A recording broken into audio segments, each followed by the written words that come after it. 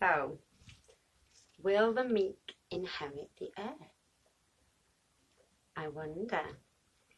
The question maybe should be, should the meek inherit the earth? I think yes, they definitely should. And I think if they do, that will be the birth of the new earth.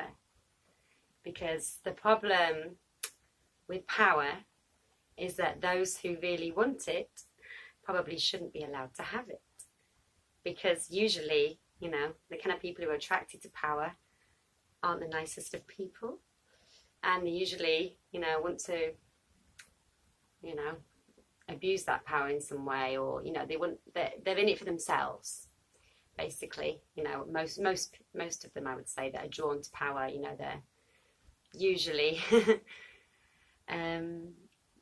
doing it, yeah, more for selfish reasons and ego.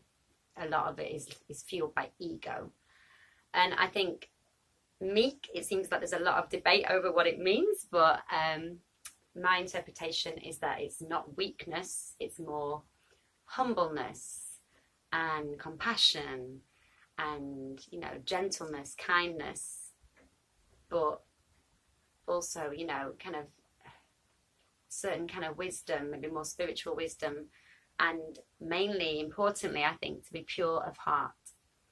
That seems to be a key thing. I think it's a bit like in The Lord of the Rings. The ring represents power.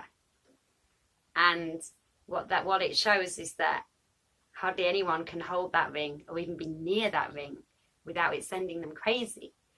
And the only person who can really is Frodo, because he's pure of heart. You know, he's an innocent.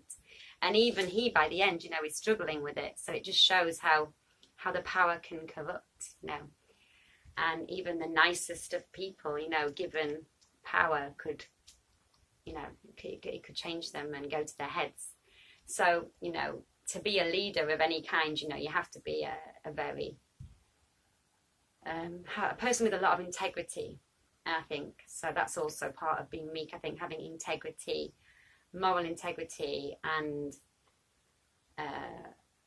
not just talking the talk, but walking the walk, you know, being able to actually practice what you preach, and, yeah, not to get, you know, carried away with any kind of power, should you take on that role.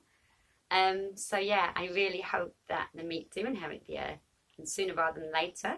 And another phrase that came up was the long-suffering.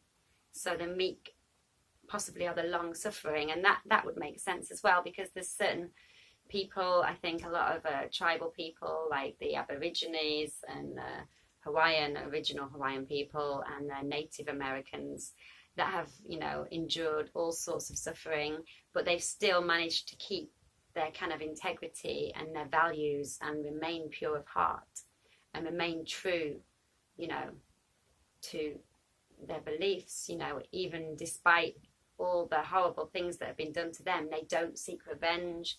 They just want peace. And I think they are the people that should definitely be given power and inherit the earth, because they're the ones who respect the earth